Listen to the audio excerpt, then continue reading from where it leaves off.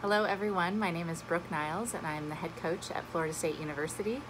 And today I'm going to talk to you about spacing on your approach. I know a lot of people like to pass and then really charge the net. And at Florida State, we teach to have a little bit more patience and really have a good distance between yourself and the net and your setter. So you can keep the ball in front of you and make it a really aggressive attack on the ball, whether you hit or shoot. It helps your vision a lot, and we're going to check out my team doing it right and a couple wrong ones too, so we can talk about it. So in this first video, we have Peyton Caffrey. She is one of our indoor players that has transitioned to beach. So her approach is actually a little bit different. She does a 4, sometimes a little bit of 5-step approach. And if you do a 4-step approach, you can have that first step before the setter sets the ball, and it's almost like a timing step. So you want to get yourself in that position ready to go, but then you really want to pause and not make that second step or the first step of your third approach until after the ball has left the setter's platform. We tell our hitters to look for a little window space between the ball and the platform or the hands in the platform before they see the set and decide to go. That'll help you stay behind the ball, it'll help your timing, and it'll really give you all shots on your approach. So here Peyton goes.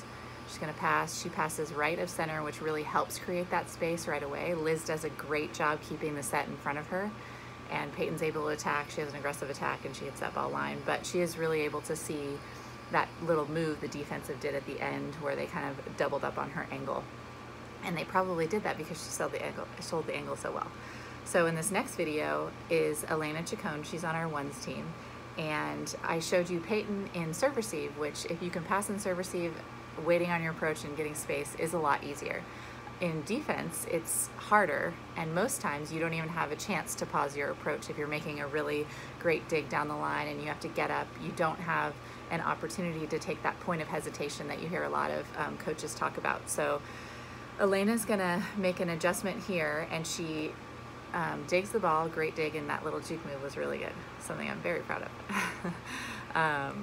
And then she actually takes a couple small steps, which is something that we try to train a lot, and we do have to go over it over again because when you're in that game mode, we want it to be something you don't think about. So she makes that first step before Molly sets the ball, and usually Molly's sets are perfect. So they're in a window where Elena kind of knows where they're going to be. But in this instance, Molly pushed it a little bit too far, so Elena had to make that adjustment with her step close. In making that adjustment with her step close, she comes in really flat to the net, and that's when her shoulders are facing straight instead of opening up to the angle. And that's when we become a little predictable. So in this situation, the only thing Elena could do was hit that hard-driven line. Luckily, it was really hard-driven and hard for the other team to control, or shoot anything angle. So we want to be as unpredictable as we can and have all shots and hits in our attack. So that first step is really important. And then here's Peyton again. So I showed you Peyton doing it the correct way before. Nobody's perfect, and it's all something we have to work on. But here Peyton is in transition as well, and she makes a really good pass on a free ball. And again, she's used to Liz knowing her window, and we talk a lot about our setters finding our hitter too, not necessarily setting a spot. But Liz pushes that set a little bit too far out, and Peyton steps a little too early.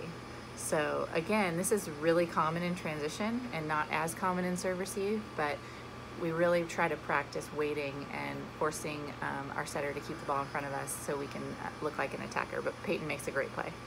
This last video is Molly McBain, and she's one of our seniors. She's probably the best on our team at spacing on her approach. And you see that ball trickled off the net, and sometimes that can be a stressor in the game. Molly handles it really well.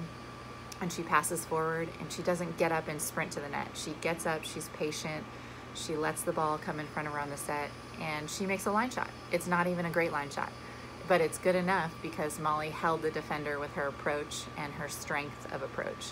So she looked like she could hit, she looked like she could cut, hit angle, shoot line, and then at that point it's just her choice, and the defender was kind of stuck there. So it's really a hard thing to master. And one of the things you can work on this as home is just try different approaches without the ball and visualize, okay, this is where I'm going to go to the ball if it's a perfect set, and then if it's pushed out, and you can adjust that first step and make it a little bit longer, so you can cover more ground to the ball and start your approach back a little bit farther and then step close to the ball. And that's something we do even with our players when we're starting the season and working on those individual skills, is we'll do approach work without a ball. And it's rather boring, but it makes them understand the point of waiting and making that first step a little bit longer to the ball and having that same space. So hope you enjoyed the video, and hopefully you learned a little something about spacing on your approach, and hope to see you guys soon. Go Noles!